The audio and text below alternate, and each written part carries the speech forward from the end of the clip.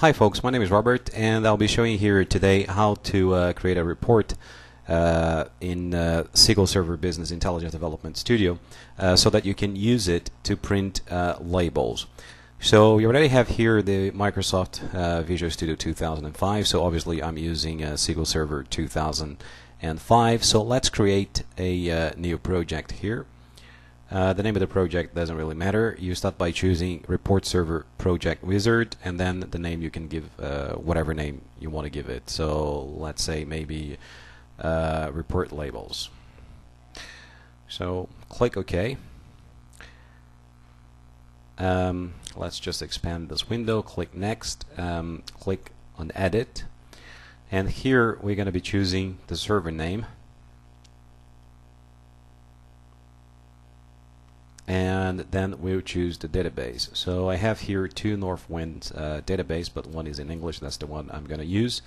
You can test your connection. The connection is fine, and you can click Next. And now we go into the Query Builder. Now here on the Query Builder, you can type in your SQL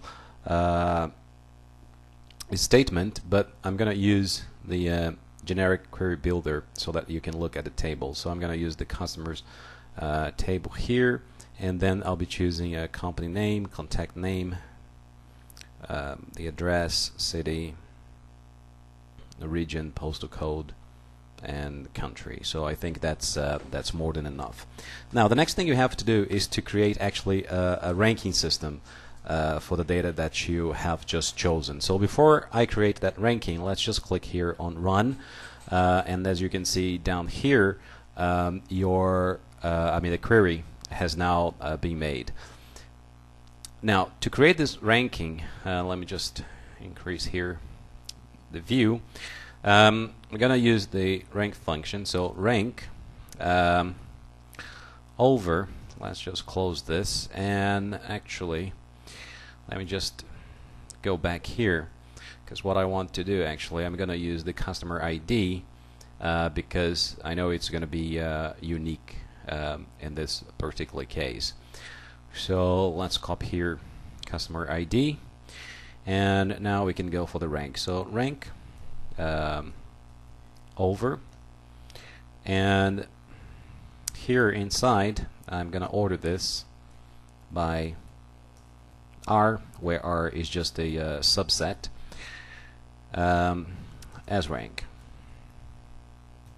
So I can add a comma here from customers, and then it's going to be the R, which is my subset. And then finally I'm going to order this by rank. Okay, now you can run this query again. You're going to get this error message, but you can ignore it. Just click continue, and then you see here on the left-hand side a rank, for the data we have just queried. So you can click OK, you can click Next, you can click Finish, Finish. Now the Visual Studio is going to create, this silly report here for you, but we don't want that, so we can delete everything. So let me expand this a little bit. Now if you click here at the top, obviously you get the report, so you could right click on it and then choose properties, and here on layout, I'll leave it as it is, but obviously depending on what kind of label you're using, so you will have to change the page width, page height, left margins, etc.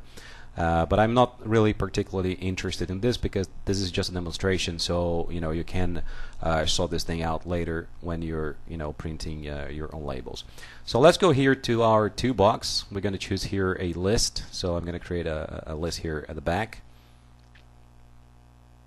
I'll just expand this a little bit, and then here on the properties, for the data set, I'm going to choose the data set for the Northwind SQL _ English.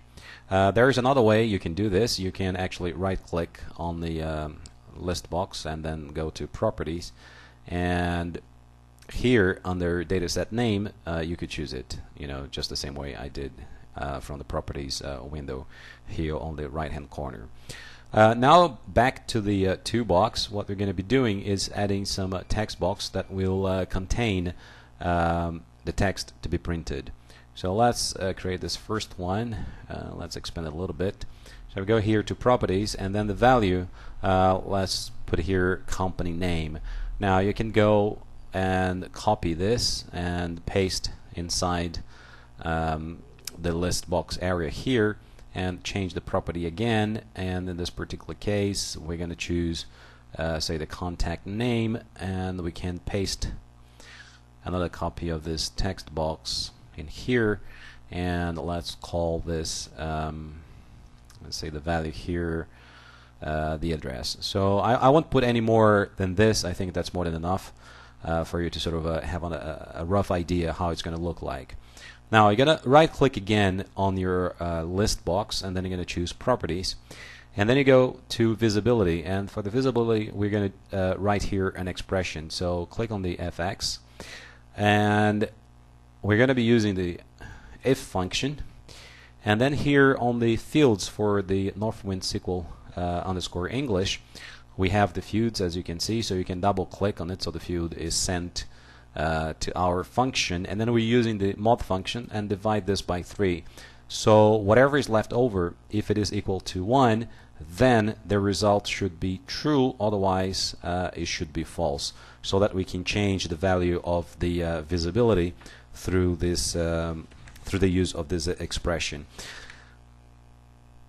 So let's just in fact, hold on, let me just change this, because it should be false and true, not true and false, because the visibility by default is actually true, so we want to make sure it's actually the opposite. So click OK, and you can click OK again.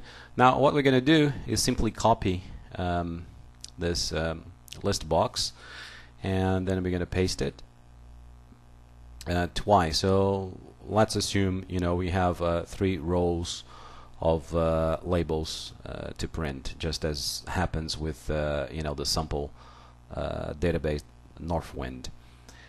Okay, so for this one we're going to go back to properties, and we're going to change the visibility, and in this particular case, if it is equal to 2, then it's going to be false true. And finally for this one, if actually the remainder of this division is equal to 0, then it's going to be false and true. So click OK, and finally you are ready to run this this report. So you can click here, start debugging, and hopefully if everything is fine, then you should see all your labels here. So let's expand this, and as you can see, you have here Alfred Futterkist, Maria Anders, Obertstrasse 57, and then you have all the other ones. I mean, obviously the spacing is not very good, but you can change the spacing anytime, so you can reduce it here without any problem. So you can click on preview, and now it's a little bit better. So I hope you have enjoyed this trick. If you want to learn anything else from Excel or SQL Server, for example, you can drop me a line here on YouTube. So until next time, my name is Robert.